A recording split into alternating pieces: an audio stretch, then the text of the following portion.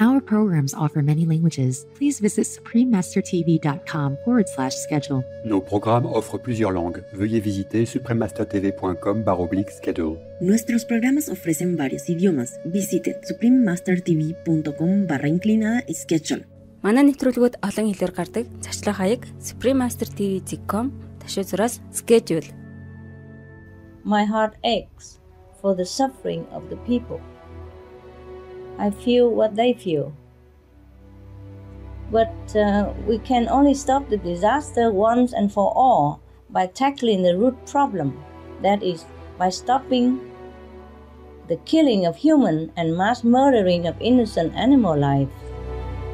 Warning signs to help end climate change. Locust swarms, part 3 of 3. Continue watching to find out more.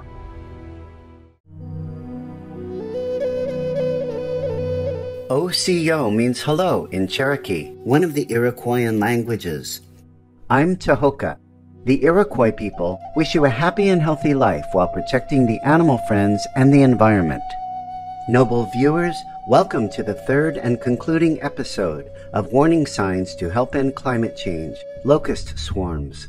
In our first 2 episodes, we discovered that billions of locusts have been threatening food security and people's livelihoods across the Horn of Africa, Pakistan, and India. In late 2019 and again in 2020, vast numbers of locusts proliferated in East Africa and the Red Sea region due to unusual weather patterns. The infestation was the worst in several decades.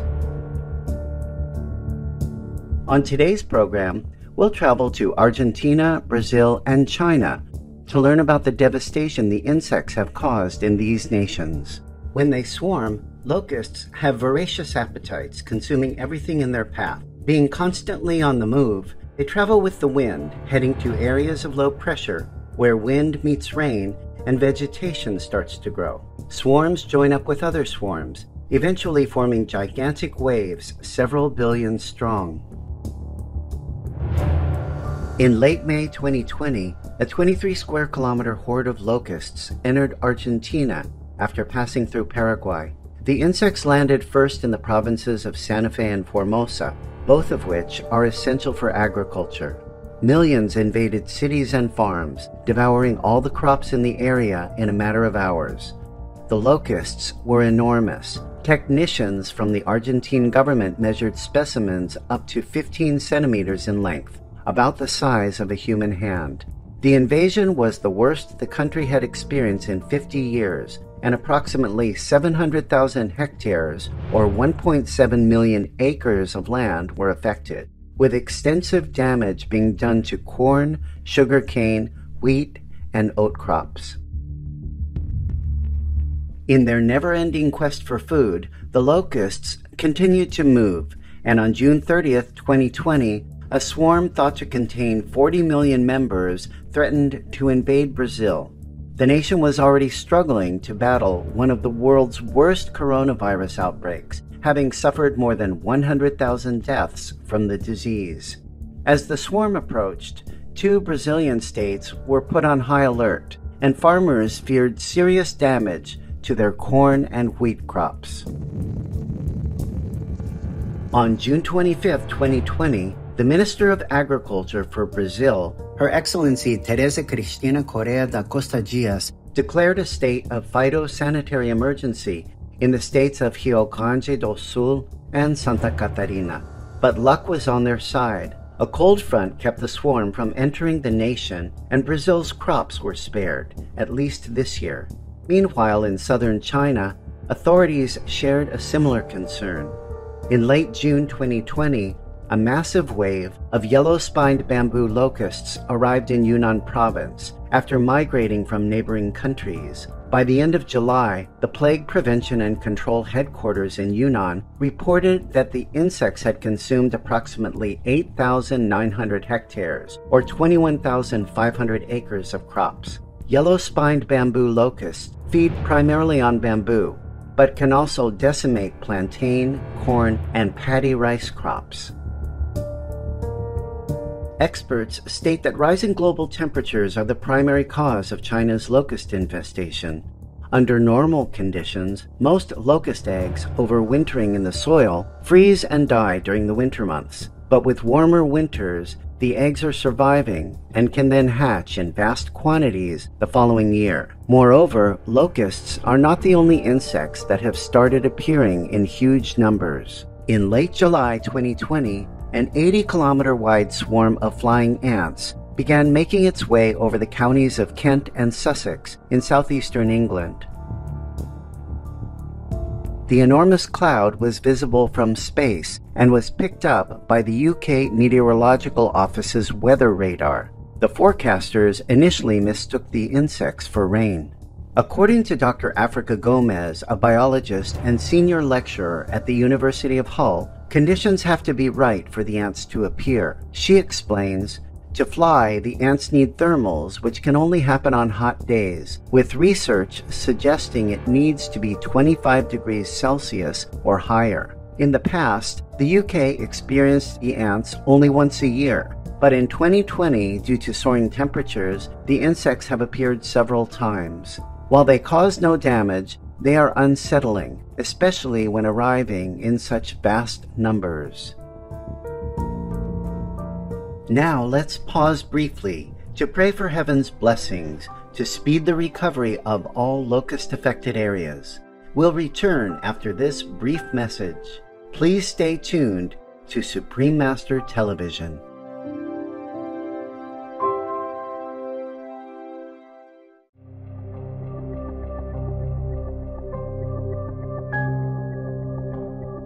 Welcome back as we continue to learn about the massive insect invasions plaguing our Earth.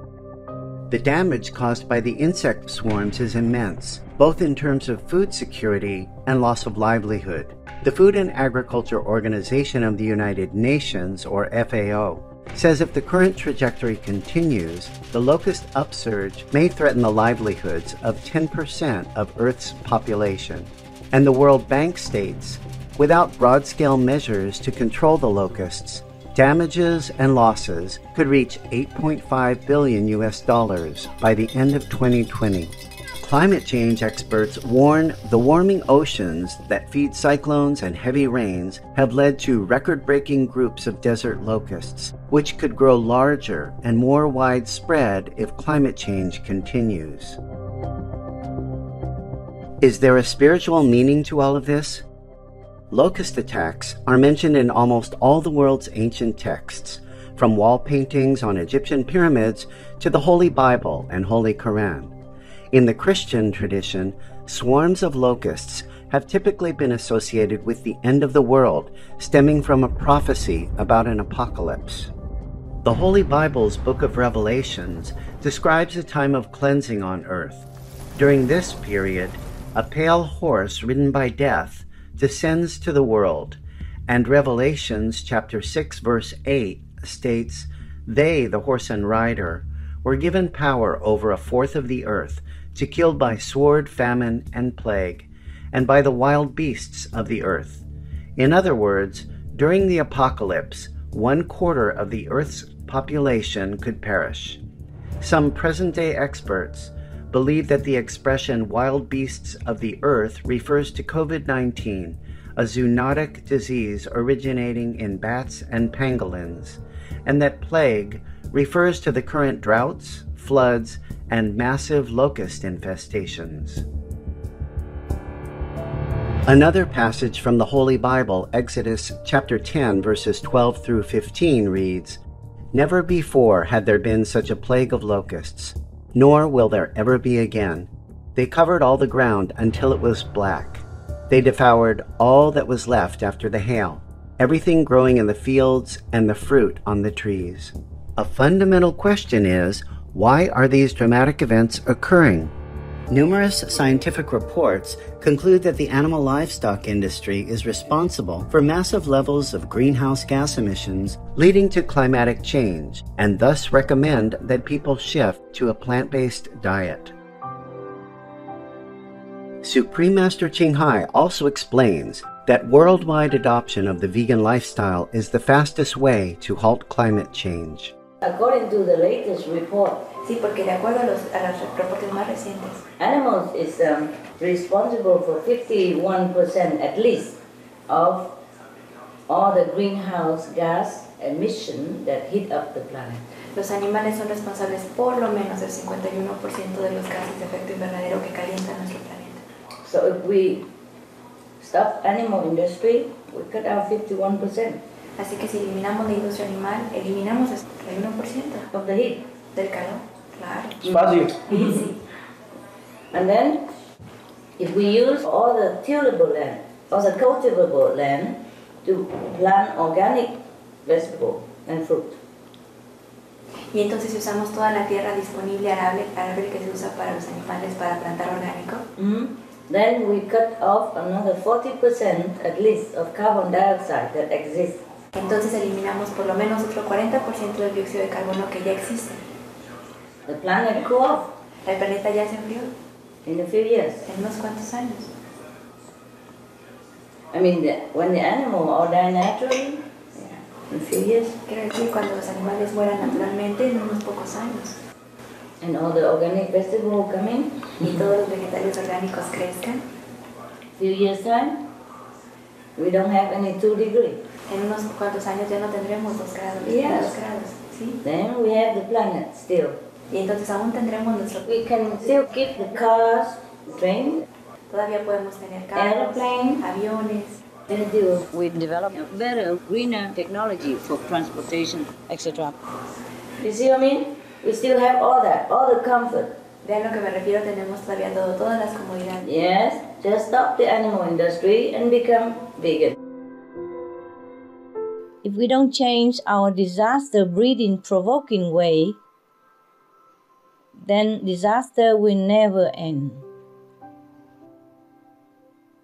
I'm also in tears whenever there is a natural disaster anywhere in the world. My heart aches for the suffering of the people.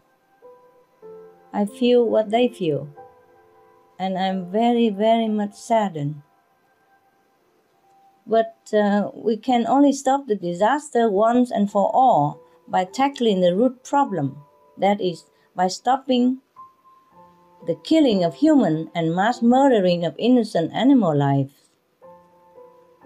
Only when we walk in peace and love on this earth will the earth and nature respond peacefully to us. If we protect others, we will be protected. And as more of us become vegan, the spiritual consciousness of humankind can be elevated higher. Let's continue striving to touch people's hearts and minds to change to a vegan lifestyle and to love the precious animals and our respected planet. Then the changes in our world could happen in more surprising speed than you think.